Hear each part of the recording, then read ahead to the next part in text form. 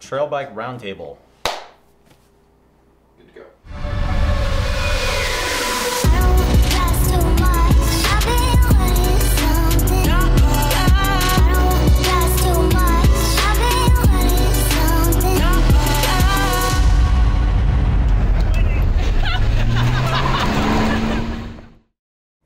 Hi everyone, I'm James Huang. I'm here at the Pinkbike Field Test here in Pemberton, BC. And it's time, after 2 weeks of testing, to talk about our favorites, our least favorites in the trail category. So for the trail category, it's kind of amorphous, but we settled on front wheel travel of 130 to 150 millimeter, rear travel of 125 to 140, and we ended up with 4 candidates. The Norco Optic, the Intense Primer S, the Pole Stamina 140, and the Orbea Occam. All these bikes have something to offer and maybe some weaknesses, but what were your favorites? I think it's a hard one for me. Like the two that stand out, it's obviously the Norco Optic and the Pole Stamina 140. Oh, I broke the pole. Man, that's my favorite one.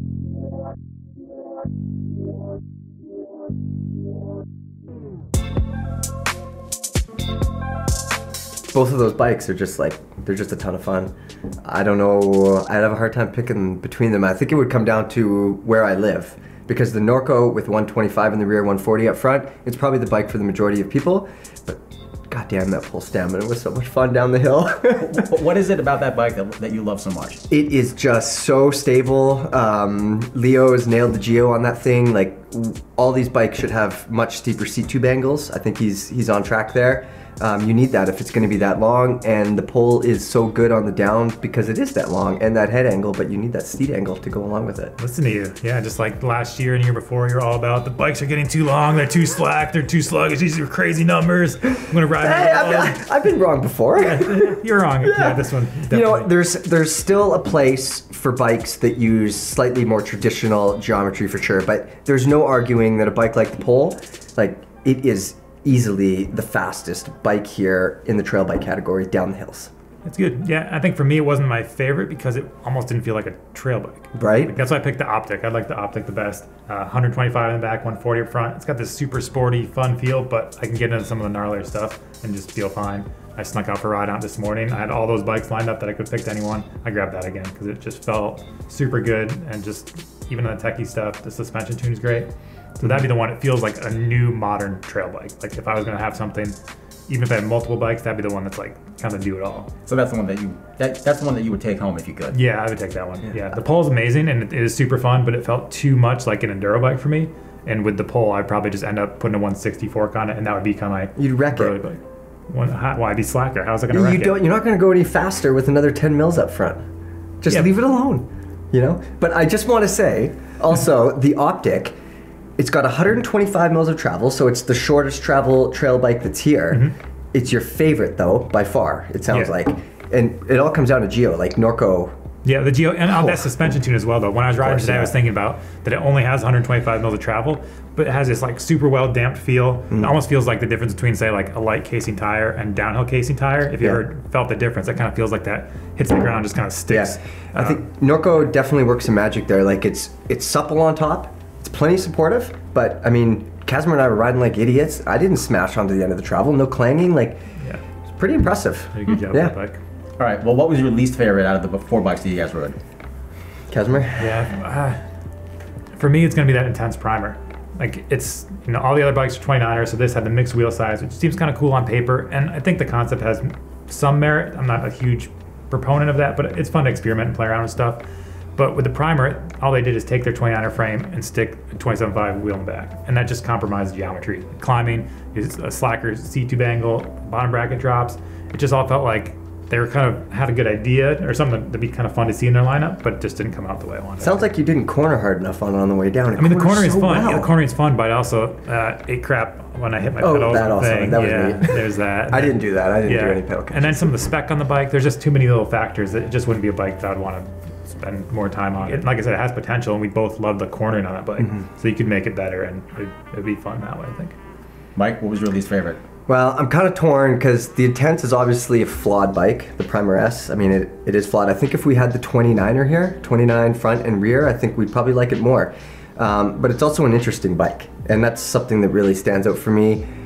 The Occam, on the other hand, it doesn't do anything wrong, but it's also kind of boring. Like, it's light and relatively light. It pedals well enough. The suspension is well sorted.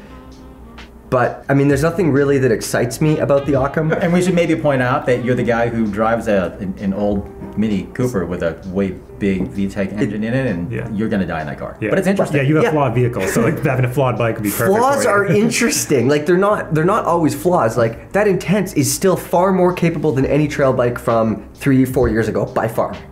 Definitely. But it's just not as capable, or we didn't feel quite as comfortable on it as the other bikes. You know, it's not quite as dialed, but it's more interesting. Whatever. Yeah. All right. Well, which bike did you want to spend more time with? Like, which one did you want to kind of get to know more? I mean, I just want to spend all the time with the Optic, so that's kind of my answer. But the Pole is definitely an intriguing bike, and the more, you know, it's a fun, fast bike, and it's interesting to try to really come to terms with that handling and see how hard you can push it. So, yeah, I'd be happy spending more time on that, and probably trying a little longer travel fork and just seeing if it kind of makes it feel like just that. You can't do that. I can do that. He did do that. I mean, right now it's a 150, 140. Yeah. Yeah. So, and it feels like an enduro bike. It's so capable. Right. So the 160, you get a little more travel. And Why do you need more travel? I want to smash things even harder. Okay. Yeah. All right. It's a trail bike. That would make it not a trail bike. Yeah. 10 mils, that's all it takes. And you also you're a new category. Yeah. I'm an enduro bike. Isn't that how we do it? I think so, yeah. I think my answer is the same as Kaz. I think it's a bike that takes time to learn how to ride because it is so capable. You know, I was going faster on it than any other bikes, and I want to keep doing that. I want to keep riding the bike. The rear suspension is so interesting. It's not perfect. You know, I wasn't a huge fan of the Cane Creek shock, but I would like to spend more time setting it up and seeing what I could get out of it. Yeah, I think they opt out with a coil shock. I'm not sure if they do a coil shock, but you can get it with a RockShox air shock for sure. A different shock. So yeah, same here, like a little different rear suspension on that. I wouldn't give up on that Cane Creek personally. I like dials and tuning and doing all the stupid things. And, yeah, well, I pushed a different shock that has dials, but maybe not that one. Yeah, okay, fair enough. Yeah. Okay. How was it on the Impossible Climb? It didn't do so well on the Impossible Climb. I don't know if you guys have seen that video. I thought I would get higher up on that because that the holy seat tube angle that makes everything. The chain stays are this long though. Something about a 4-foot-long rear end made it difficult, and the bike, it also felt quite long. And you know, I'm the guy that's always going on about like bikes need to climb better. We give all these trail bikes and enduro bikes free passes. And I gave that one a free pass. With more time, I think I could, and some changes, I think I could live with that pole on the climbs and become very competent on the technical climbs with it. It just didn't happen during that Impossible Climb. So what you're saying is you want a few more shots of that tomorrow on that bike? I'm pretty tired. Maybe the next day. Okay, all right. Well, those are our thoughts in the trail category from the Pinkbike Field Test. So stay tuned for some more videos, and including some more roundtable discussions of the other categories. If you have a comment, leave it down below, and we'll do our best to answer them.